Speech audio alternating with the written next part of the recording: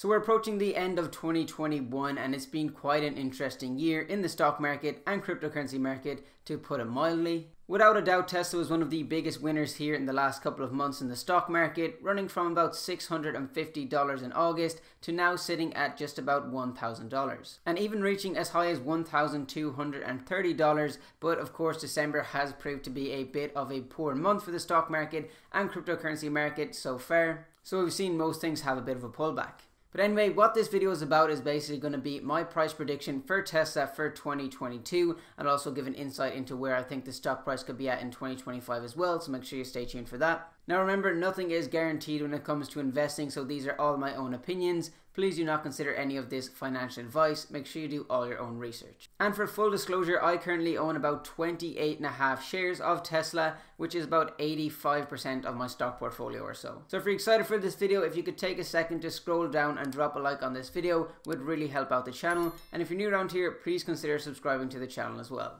So currently Tesla is sitting at just about a $1 trillion market cap with a stock price of just about $1,000. Its PE ratio as of today is 346.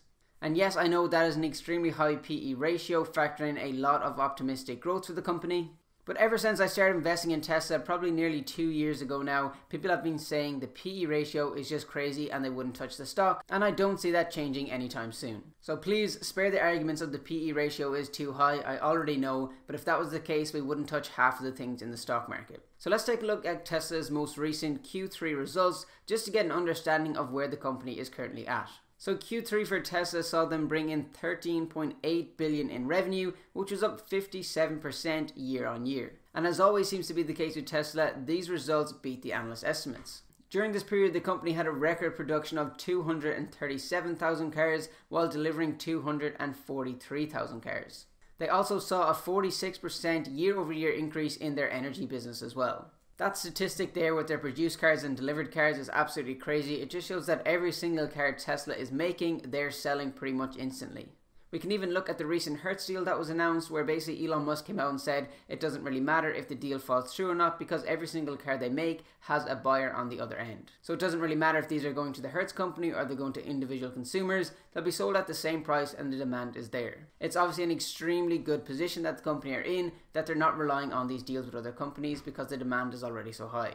Tesla themselves have come out and said they see a 50% annualized growth rate over the next couple of years. But of course, this will depend on other factors out of their control, such as the supply chain issues that we've seen over the last kind of year and a half, 2 years. And they still have the Cybertruck to come out as well, which will probably be near the end of 2023 or 2024. So lots of revenue streams coming down the line with them models. And just to take a look at their current gigafactories across the world, we'll go ahead and list them out right here. So the current gigafactories are New York, Shanghai, Nevada, and Fremont. We also have the Austin, Texas one in production, as well as the Berlin gigafactory as well. And there are plenty more gigafactories rumored to be in the pipeline as well. Tesla as a company is in an extremely strong position, as I said, not only with the demand for every car they're producing has a buyer on the other end, but they're also industry leaders when it comes to autonomous driving and AI. And I can definitely see down the line Tesla producing drivetrains for other companies because they simply will not be able to catch up with the technology. As well as that, I wouldn't be surprised if they license out their autonomous driving as well to these other auto manufacturers, simply because they're just years and years behind,